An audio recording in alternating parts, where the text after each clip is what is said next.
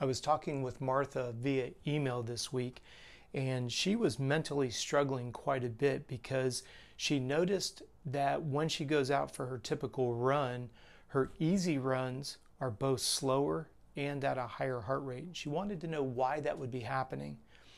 When you're out exercising, you've got to recognize that the number one goal of the body is to not die of a heat stroke.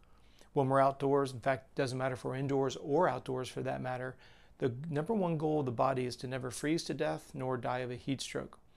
So when we look at things like getting out and exercising, unfortunately, or fortunately, depending on how we look at it, our body's always going to focus on getting the water to the skin to try to wick away that internal heat that's officially known as the exothermic process. So when you recognize that the body is made up predominantly of water, the brain, the muscles, the bones, look at the blood itself.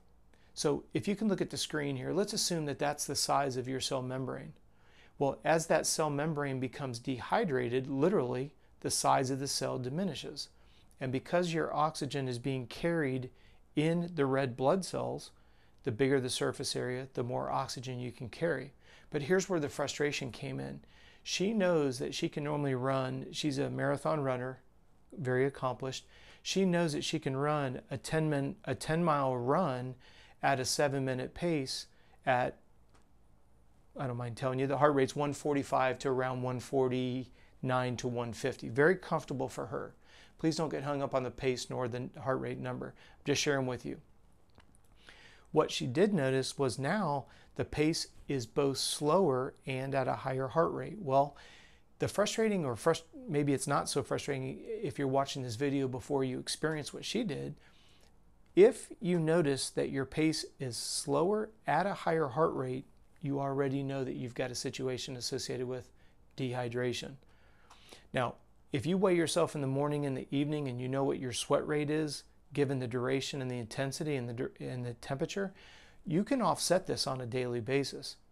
But we don't live in a glass house. Sometimes things sneak up on us. But I thought it was very, very cool that she was able to catch it as quickly as she did. It was only her 4th run and she knew something wasn't right. First one, she kind of contributed to just being an anomaly. The second one, it was a little bit hotter than usual. But in this case, once we finally got to the bottom of it, we started to notice that her evening weight was not as high as it should be. By the way, at night, you want your body weight to always be 3 to 5 pounds heavier than you are in the morning. That's a sure sign that you're hydrated. We also want to look and make sure that we don't have a sweat rate that surpasses 2%. If you've lost more than 2% during your workout or your race, then you're officially dehydrated. If you wait till you're thirsty, it's way too late, to be honest with you. But let's go back to the original frustration. Slower at a higher heart rate, you need to recognize that the percentage of oxygen that's being carried in the blood is going to be diminished because the cell membrane is becoming smaller. The oxygen demands, because remember, it's a familiar run, the oxygen demands are no different. You're running a certain pace, a course that you're familiar with, but yet you're at a higher heart rate. Big red flag for you.